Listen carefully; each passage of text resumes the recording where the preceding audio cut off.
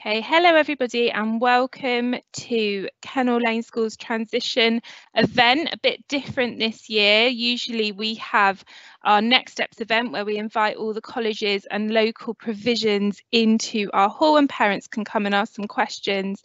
This year obviously things are slightly different, so we're moving online, so please can you bear with me if there are any problems. But hopefully everything will run smoothly. I've got lots of people here today to have a chat about what they are offering our young people once they move on from Kennel Lane School. And this will also be recorded and put up on our YouTube channel for referral to afterwards. So my name is Vicky and I am head of sixth form here at Kennel Lane School. My email address has been put on the letter. If you have any questions about transition and what's available for our young people once they leave, please do not hesitate to contact me. I'm going to pass over to Christina Skipper, who is the Transition Officer of Bracknell Forest now. And I am going to send her live. There we go, Christina. Hello, my name's Christina and I am effectively a careers advisor for young people with EHCPs. So I will work with yourselves and your young person and have the capacity to work with them till they're 25 if they need my support. Ordinarily, I would have gone and met your young person and spoken to yourselves in year 11 at Kennel Lane and also in year 13. However, during this current time, I've not had the opportunity to do that. But Vicky has passed on my contact details. I've spoken to a couple of you already. But if you need my help with looking at post 18, post 16, post 18 options, please contact me. Thank you. Lovely. Thank you very much, Christina. So yeah, just to reiterate, Christina works for our Bracknell Forest learners. So please make sure if your young person is under the Bracknell Forest local authority that you contact her if you need her support. I'm going to pass over now to Sam Box, who is from Bracknell Forest Adult Social Care. And I'm going to send you live now, Sam. There you go. Hi everybody, my name's Sam and I work in the Approaching Adulthood team within Adult Social Care at Bracknell Forest Council. And what we do is we track all young people with an EHCP from the age of 14. So we know who's going to be potentially needing support from us. Alongside that, we will start getting to know people at around age 16 or 17. We come along to your school reviews and we start collecting lots of information to see if you would be eligible for support once you turn 18. If you do have adult social care needs, then we would start working with you to create a support plan to make sure everything's in place for when you turn 18. So a bit like Christina, we try and get to know people early on, but in the current climate, it has been very difficult. But we will be popping up at reviews and Vicky has all our contact details if you need to give us a call and have a chat and talk about some ideas of what your plans are for when you turn 18. So thank you. Ooh. Lovely. Thank you, Sam. And we have just got, hopefully, appearing Sandra from Bracknell and Wokingham. I'm afraid I won't be appearing, Victoria. I haven't got camera. Oh no, where are you? Oh no, I can't click on you, Sandra. I'm very sorry. I can hear her, but I cannot see her to click on her. I'm up the top on mine. It says SW. I can't see her. Right. What I'm going to do is I'm going to figure out how to put Sandra on and skip to Karen from Breakthrough Supported Employment to tell us a bit about what she does while I figure out how to get Sandra on. Thank you, Karen. Hi. Oh, hang on, Karen. Why can't I click on you? There we go. Send live. Oh. technical issues. There's Karen. Right, I'm having issues with sending Karen live as well. Okay. So I'm going to, sorry, Karen, I'm going to skip okay. to Sue. There we go. I can send Sue live if that's okay. Sue is from Reading College, so she is the Wokingham and Reading local offer. So I'm going to send Sue live now. There you go, Sue, you're live. Sue, you're on mute. Can you unmute yourself, please? Hi, I am Sue Edwards, lecturer at Reading College. I'm going to talk to you about most of our courses, and then my colleague Sean will speak to you about our PMLD provision, which we call Tier 1, after I've finished. So we have a very big department at Reading College. It deals with people who have EHCPs. We have Tier 2 learners who are moving towards the community or towards some form of sheltered employment. And they do a course called Skills for Living, which is initially a 2-year course. Most of them stay on for a 3rd year, and then there's further provision after that. So English and maths is the core subject there, and then they're given it chances to explore the community, do cookery, do creative arts, self-advocacy, understand the world of work, have some limited work experience, and they're in college for 4 days a week, which gives them the chance on the 5th day to go and do something within the community.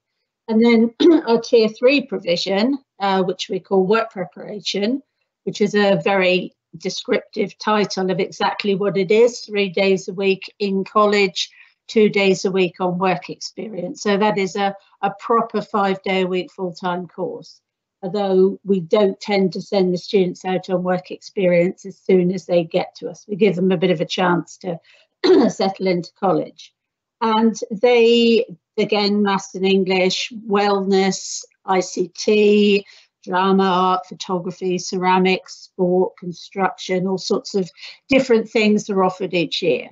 But the emphasis is on very much is on employment. So that again is a 2-year course with a follow-on 3rd year called STEPS, which is extending their maths and English levels so they can move on to mainstream courses or into employment. And then perhaps the most innovative thing that we do at Reading College are our learning companies. So we have an internship at the Royal Berks Hospital called Route to Recruit, where students work there for a full year, full-time, doing a rotation between 3 different wards or catering or portering. But that's not something that they'll do until they've done a course with us at the college. Then our students run the library at Palmer Park in East Reading. They run the post room at the college, not help to run the post room, they run the post room. They run the cafe, they run the shop, they get all the stock in, they do stock rotation, they work on the till. It's really fantastic experience. It sort of underpins everything we do, this development of social skills and then the route into employment. Following on from that, we do have adult provision, but obviously that's for students who are older. As somebody said at the beginning, with an EHCP, the students will be supported up until the age of 25. So there's plenty of scope for moving on to other things. The department has had an outstanding Ofsted in the last 2 inspections, and it's a great, jolly, friendly, fun place to be. It's brilliant. Thank you very much.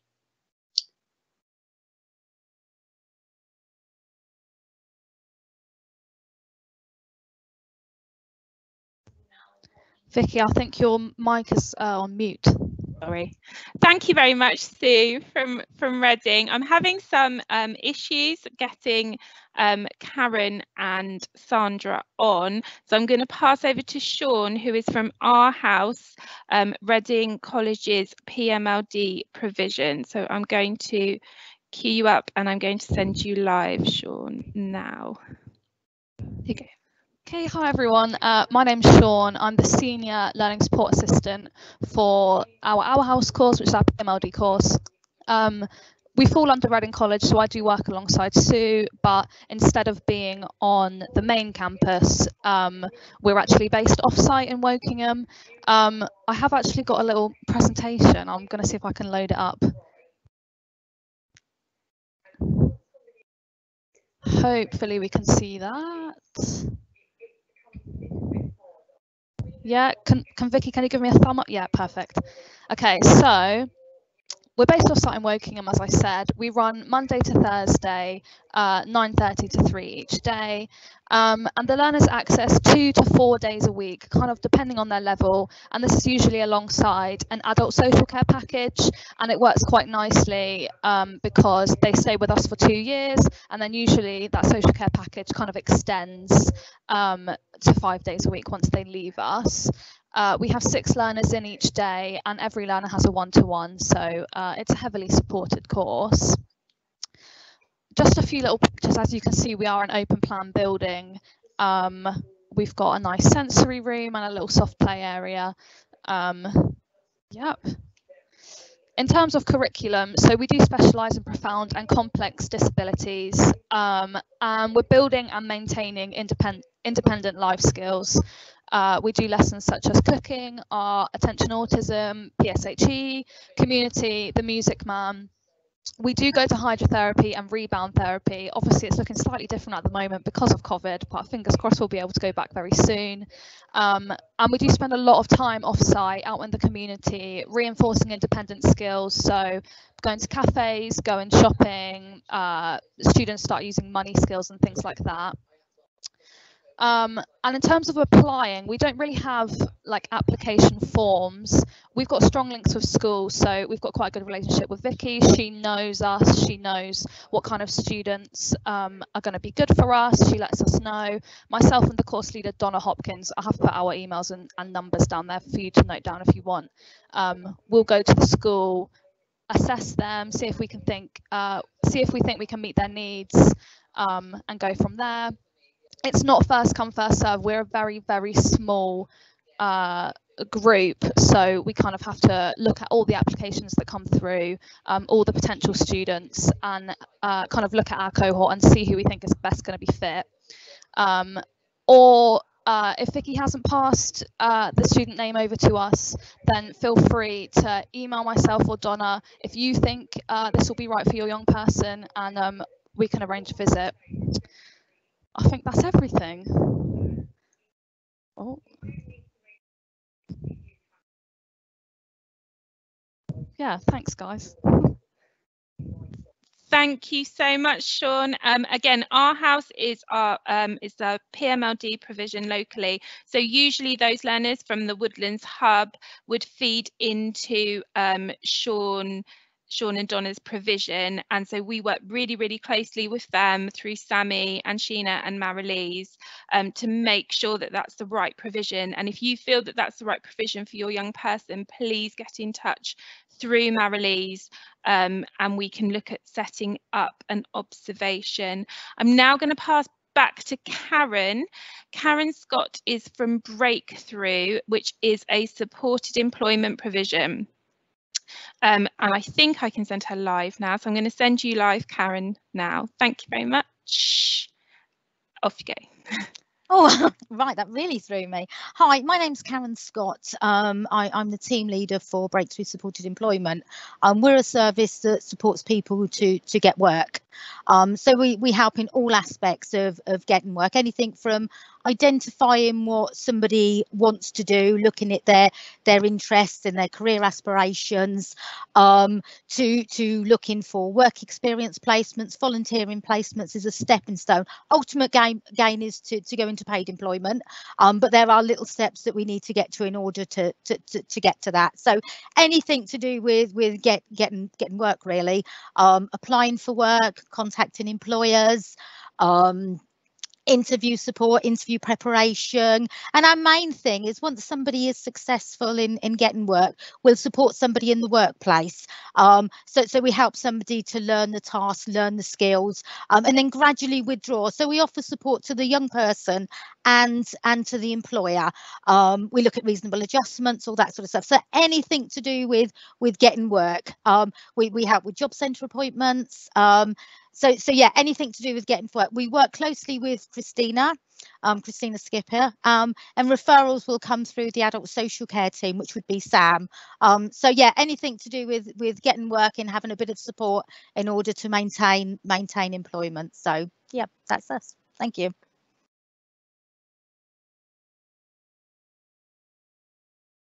Lovely. Thank you very much, Karen.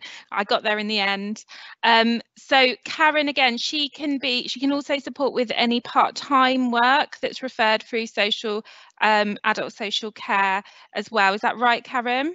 Yes, it is. It's very much dependent on what the person wants to do and where they're at with something. So it could be part-time work, it could be full-time work. Some people, their aspirations is volunteering, and that's where we get to, is volunteering. But obviously our ultimate aim is to get somebody into paid work.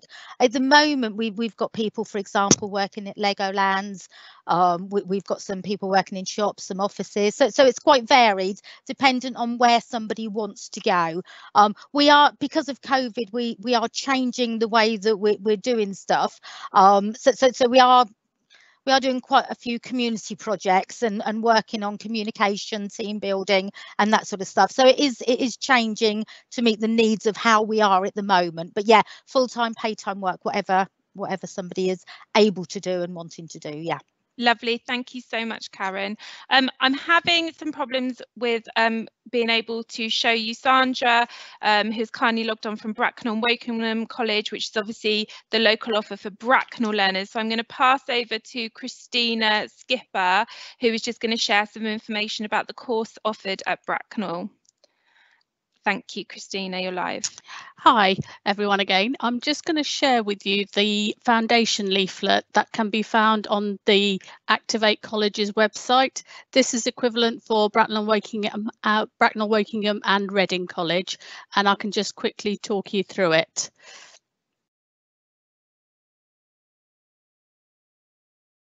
Okay, so this is the range of supported learning courses available at Bracknell and Wokingham and at Reading.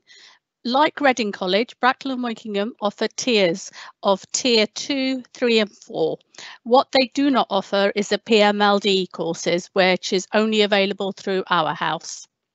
So this leaflet goes through the different tiers and what the expectations are and what the study is needed on them. In comparison to Reading College, I would say Bracknell and Wokingham College as a whole is smaller.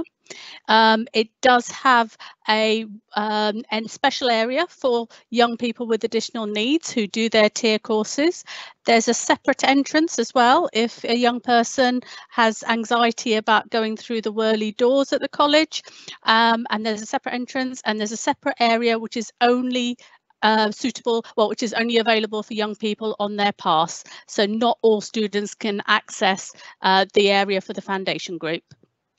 So generally, the majority of students would be assessed by Sandra and her team and will be put into the appropriate tiers, depending on what their skill sets are, what they'd like to do.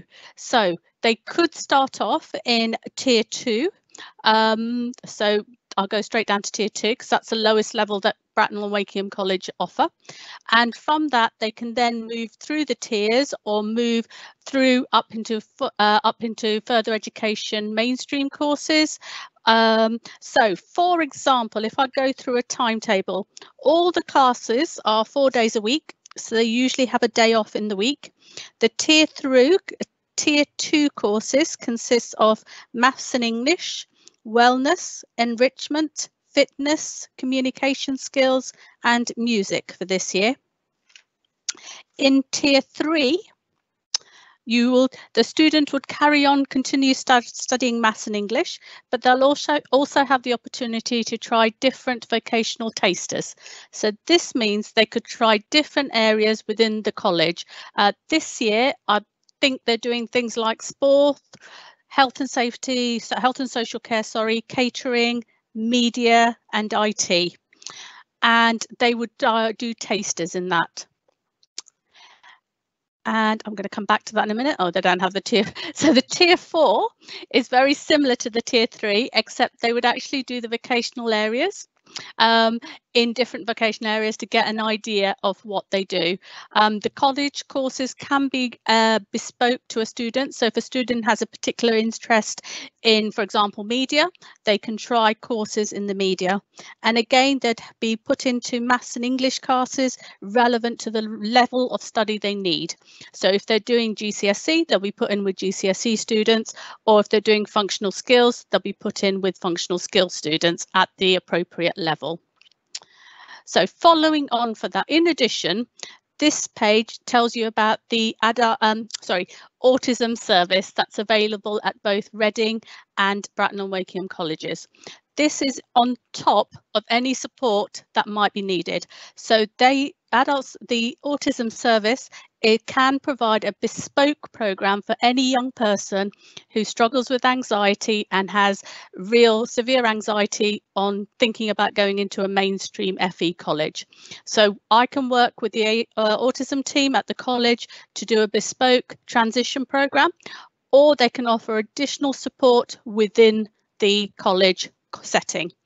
The only difference between Bracknell and Wokingham and Reading is the Bracknell autism team is actually within the college. It's on floor 5 and they have a room. Whereas for Reading College, they are on a separate building, but on the same site as a college site to offer the autism service.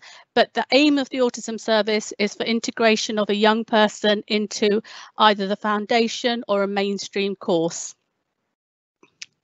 Following the tier programs and following potentially a mainstream course, a student could be considered to go on to a supported internship. Effectively, a supported internship is seen as a last year of education where the aim of that young person, is to gain employment. This is achieved through doing a work placement through Bracknell. It's working with Optalis, the employment team, to find employment in a sector that a young person wants. So this will be working in a sector, undertaking travel training, developing the work skills to ultimately have paid employment at the end. This is again like the one at Reading. This is not offered as a first year. This will be offered to students where it is seen that they have an aim of employment as their goal, and if they're able to meet certain criteria, such as having the opportunity, wanting to work, but also wanting to learn and develop travel training skills. But this brochure can be found on the Bracknell College website. At the moment, the college has open days where it's virtual. However, I know Bracknell and Wokingham College are offering bespoke visits to young people and their parents. If you email me, I will organise that with Sandra and her team at the college. I can't remember the days off the top of my head. I think it's a Friday afternoon, Wednesday afternoon, and maybe a Tuesday, but they are very flexible on that. So if you get in contact with myself or Sandra, I'm happy to set that up. Thank you. Lovely. Thank you, Christina. Thanks so much. Just also a quick note to say that we have tried to align our curriculum at Kennel Lane School as much as possible with the vocational pathways offered at Bracknell and Wokingham, so that learners have a really good understanding of what they can follow through those tiers, you know, to feed on through, as we are a Bracknell school. But we also understand that we have lots of learners from different local authorities.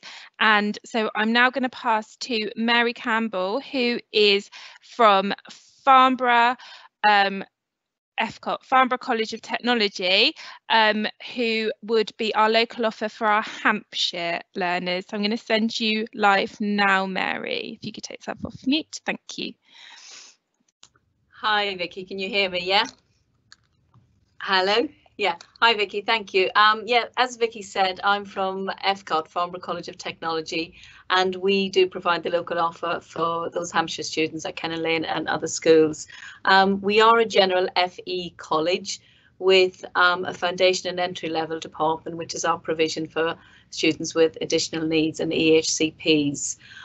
We offer a range of study programmes, starting from our focus on life skills, which tends to be for young people from 18 to 21, although in recent years we are having more young people who come straight to us at 16 for that course. The focus on life skills is primarily about aiming to give those young people more independent skills, and unlike a lot of the other offers that have been talked about here today, we do cooking, shopping. We have a small business that we run in the college that our students are responsible for. We've set up a small learning company. In that embedded, they do their English and maths, digital skills, and a lot of the practical transferable skills. We're very lucky in that we're close to Farnborough town, so that gives the students the opportunity to be able to, with staff, go into town, do shopping and sort of practice those real life skills, as well as some travel training. The next course we have is our Pathways to Independence, and on both Focus on Life and Pathways, we have, they're primarily the two courses that I guess students from Kennel Lane have traditionally come to us. So the Pathways to Independence is generally for 16 to 18-year-olds, and the cohort of students on that come from schools like Kennel Lane, our local schools, Sam Cody, Carwarden, and the Abbey School in Farnham, schools like that, young people with a moderate learning difficulty. Again, they will all take English, maths and digital skills, but within the pathway skills, there is a focus on vocational options. So in year one, they will have the opportunity 1 day a week to partake in a vocational day, and that will be with one of our other areas in the college, like construction or drama or art, or perhaps sport and public services. In year two, the offer will be that they will have 1 day a week that is solely focused on vocational options, and that would be an accredited offering that would be part of their course. So it could be catering, hospitality. There's about a choice of 6 offerings. That is a 2-year course. Both the Focus on Life Skills and the Pathways are 2-year courses. We have then a vocational introduction to college, which offers a programme for those young people who are perhaps a little bit more independent. They just need 1 year in college, and traditionally those young people would move on to a level 1 course after they finish on vocational introduction to college. We also offer a supported internship. We offer 2 supported internships which we've set up in the last few years. One of them is generally, as was mentioned earlier, that probably would be the last year in college, and the aim and the outcome of that is to get our young people into employment, and that tends to be for the young people who've completed Pathways or Focus on Life Skills. It's a 1-year course, and we have 1 term in college from September to December, and then the following 2 terms the young people are in college Mondays, and Tuesday, Thursday and Friday they're in their work placements, and that continues until the end of June. The second supported internship is for those young people who've perhaps come through foundation or maybe gone straight on to the mainstream college, and they've done a level 1 or a level 2, and they still perhaps need, academically they've done very well, but perhaps they need just a little bit of support to get into the workplace. So we have, this is our 2nd year of offering that sort of supported internship course, a slightly higher level. So we are a general FE college. We're quite an open college. and we do have the foundation department. Most of our classes tend to be in one particular area, but our ethos is very much on enabling our young people to become more independent, you know, to use all the general facilities, lots of support, to use the main refectory. When they set up the work skills and that, they move all around the college, they visit, they actually become, probably they know the college better than some of our staff, because they do such a good job of getting to know every department. So it really is, we do encourage them to use all areas of the college and become very much part of the mainstream colleges as well as any other department. So their courses generally are 4 days a week. All our courses, all our full-time courses are 4 days a week. Wednesday afternoon is the enrichment program, again, which they integrate with all of the college. So, you know, they can choose to do football, or they can choose to do pottery. And again, that will be across the college with support from our staff and our department. So yeah, a 4 day a week full-time college course. And obviously, as the name, we are in Farnborough, so we're a little bit more removed from Kennel Lane, but we have got some open evenings, virtual ones at the moment. There was one last month, and I think there's another one coming soon. But again, we are hoping perhaps after Christmas, if you would like to give me a call, or perhaps Victoria would give you my number, to arrange for some young people to come in and visit, because obviously it's quite important to get a feel for your surroundings. So we're hoping to offer some on-site visits and chats with parents. Thank you.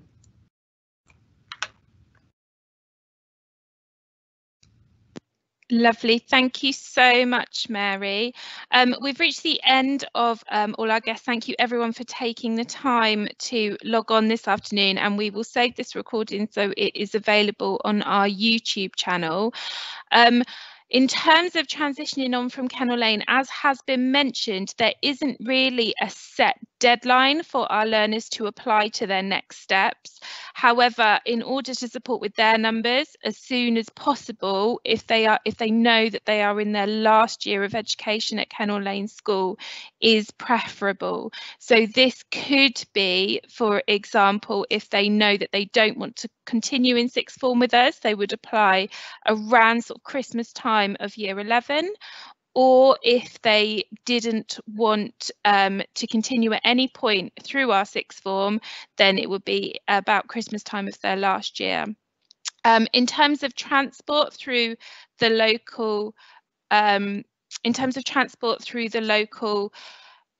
authority, the local authority will transport learners through usually subsidised transportation, like the R bus in Bracknell Forest, which is £1 a journey, to the local offer, which is why most of our learners who are from Bracknell Forest end up going to Bracknell and Wokingham. Wokingham learners to either Reading or Bracknell, Wokingham, and Hampshire learners to Farnborough.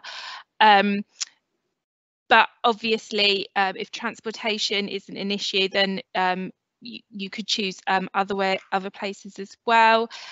And Christina wanted me to mention phase transfer for year 14, but I might pass over to Christina for that. Can I just mention transport as well, please?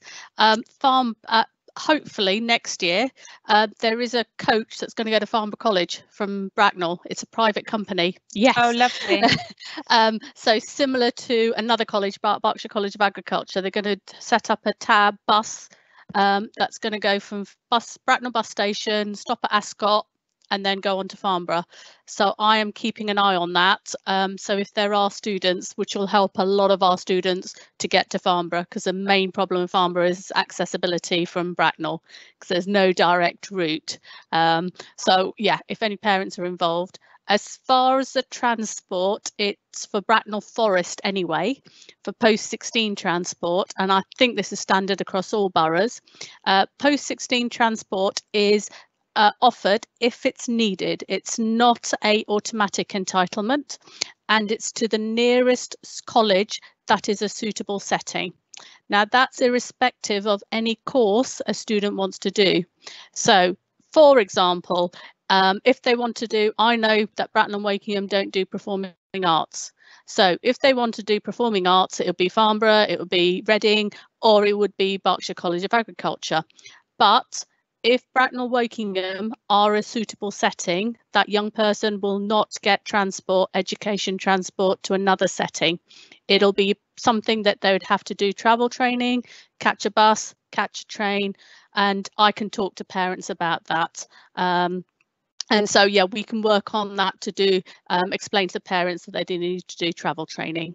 As far as the phase transfer, I just wanted to mention on behalf of the SCN team that young people from Bracknell Forest in year 14 would have got a letter for the parents asking for parental preference, and that needs to be returned by the 15th of December so that the Bracknell Forest SCN team can then start doing their consultations with whoever their parental preference is. But just by naming one thing does not mean stop you and your young people going to visit all the other colleges. This is purely for parental preference. Thanks. Thank you so much, Christina.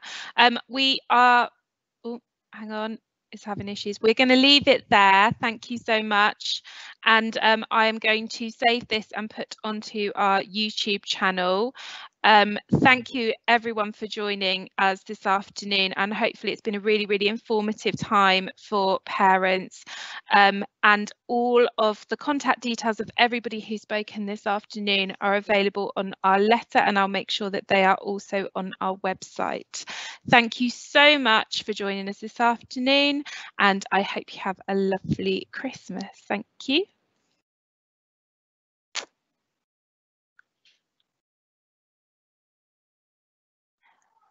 Thanks everybody. Hopefully that's ended.